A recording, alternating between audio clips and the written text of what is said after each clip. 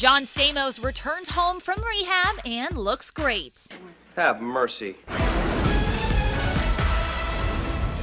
Following his stint in rehab earlier this month, the 51-year-old Fuller House star is back at home. On Friday, he shared this sweaty boxing pic to Twitter, his first since leaving treatment. He explained in his caption, quote, "I'm back. Took a month to take care of things. Healthy. Feeling grateful for the love and support of family and friends." And he sure has plenty of it. Lori Loughlin welcomed her TV hubby back on Friday, tweeting, quote, "Welcome home, John Stamos. Can't wait to see you Monday. Fuller House."